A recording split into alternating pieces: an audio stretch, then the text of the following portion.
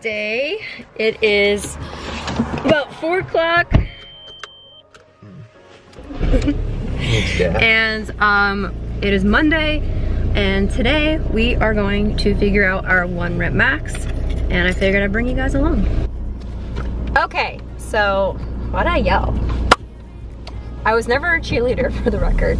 Just get really excited and I use my hands. Okay. So today we are doing a whole new program. We sat down yesterday and we discussed that we wanted to do progressive overload. I've personally never done it before. Have you? No.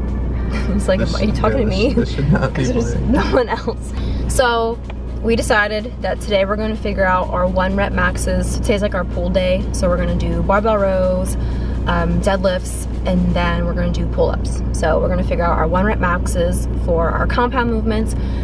And then I think after that we're going to do, what, 65% 1 week, each week? Every week, 5% increase. Oh, really? Yeah. I thought it was a 10% increase. No, it was 5.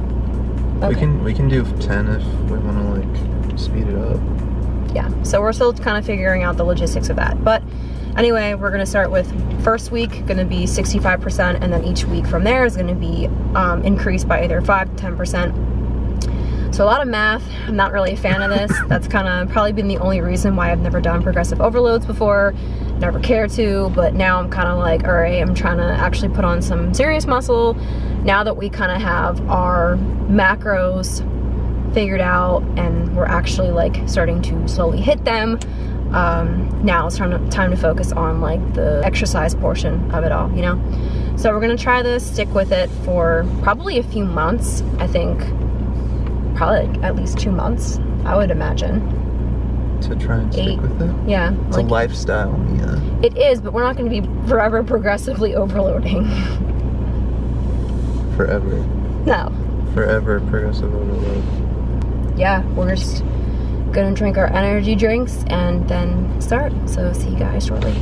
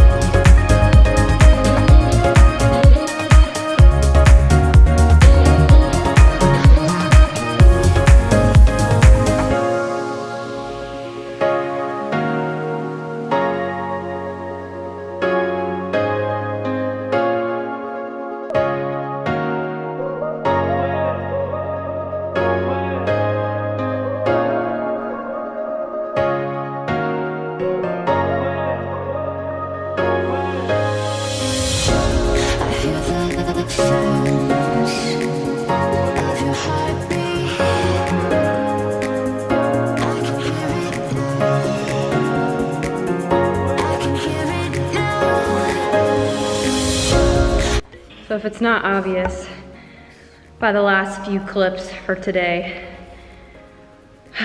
push days are definitely my hardest, especially, I guess, overhead press. I didn't realize how hard it would be, but to be fair, I don't really do overhead press, so my form was wrong, I think, most of the time. And then my last set, which happened to be my heaviest set, was my best. So now that I got my form down, it'll be a lot easier from here on out. But yeah, how are you feeling? Like I'm gonna be sore. Yeah, yesterday had me feeling very exhausted. So 1 rep maxes are going to take a toll on us, I just know it. But tomorrow will be a leg 1 rep max day, so we will see you tomorrow.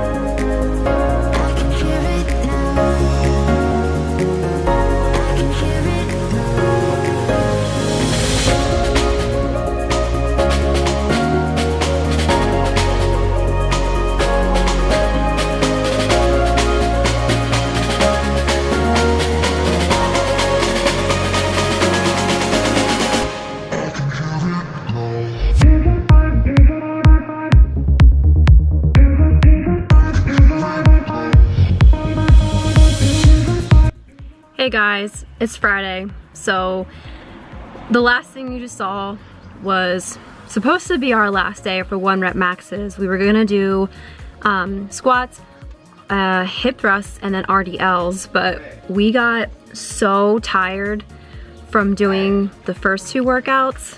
Hey, what are you doing? Go back in.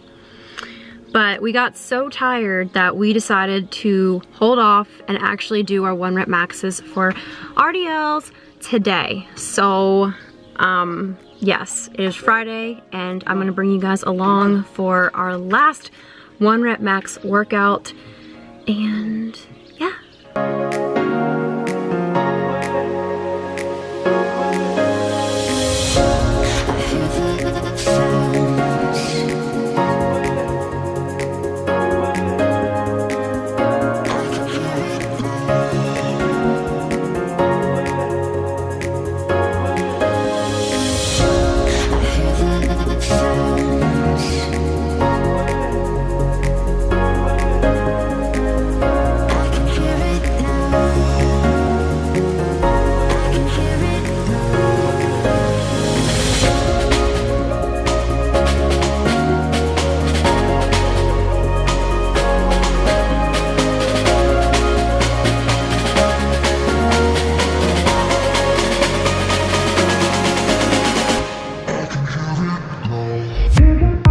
Thank you guys for watching, and I hope that this was fun. If you're looking to do progressive overloads like we are, this is just a little insight as to like how we found our 1 rep maxes. We kind of just started, put some weight on, and worked our way up from there. So just make sure you have somebody to help you for spotting purposes, just in case you can't get the bar up. As you saw, I failed a couple of times on like squats and overhead press, I think. So yeah, that's it. But thanks for watching and see you guys next time. Bye.